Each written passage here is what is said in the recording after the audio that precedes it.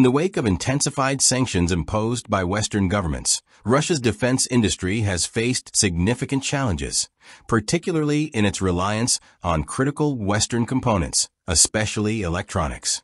These sanctions, which have been in effect since Russia's expanded invasion of Ukraine in February 2022, have severely hindered access to crucial supplies needed to produce advanced military hardware, notably the Su-57 stealth fighter. According to a report by The Telegraph, Russia's defense industry is still heavily dependent on Western technology, a situation that has become more precarious as sanctions continue to block imports. For intelligence insight, a Ukrainian intelligence group highlighted that this dependency threatens the production of the Su-57, Russia's most advanced combat aircraft. The fighter, which was designed to rival the U.S. Lockheed Martin F-22 Raptor, has suffered from significant delays in production, with ongoing sanctions exacerbating the situation. The Su-57, first unveiled in 2010, was designed to modernize Russia's aging air force by replacing older aircraft, like the Mikoyan MiG-29 and Sukhoi Su-27. With its radar-evading capabilities and advanced avionics, the Su-57 was touted as a formidable next-generation fighter.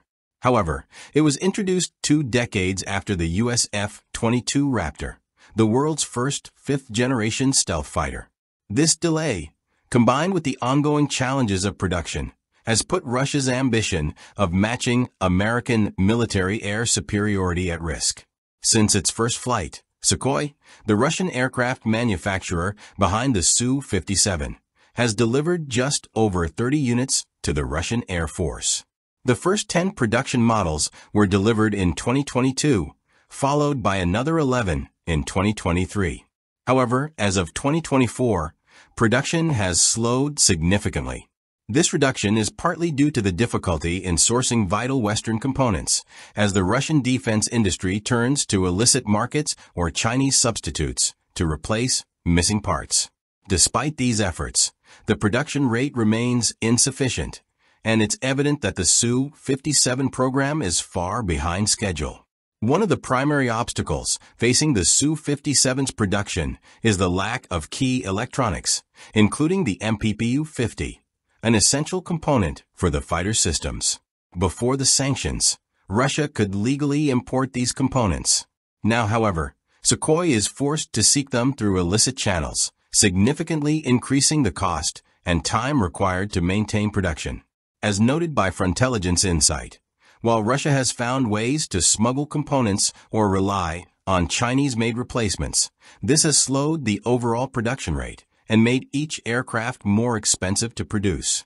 Additionally, Russia has faced significant losses in its Su-57 fleet, with 2 planes lost in crashes and at least 1 more destroyed in a Ukrainian drone strike at the Aktubinsk State Flight Test Center in June 2023. This leaves Russia with only a small number of operational Su-57s, a severe shortcoming for an air force that has lost more than 100 fighters over Ukraine since the start of the invasion. With over a third of the Su-57s in Russia's inventory being test models, and many possibly lacking crucial electronics, Russia's air superiority continues to diminish. Faced with these challenges, some experts have suggested that Russia may need to shift its focus to producing simpler and more cost-effective fighters, such as the MiG-35. This transition would allow Russia to manufacture aircraft more quickly and at a lower cost.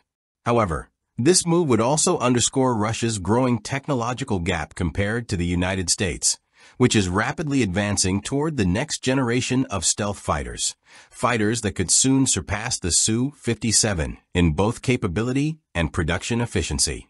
In conclusion, Russia's military industry is at a critical crossroads. While the country has found ways to circumvent sanctions, the ongoing reliance on Western technology and the illicit acquisition of components have slowed production and raised costs.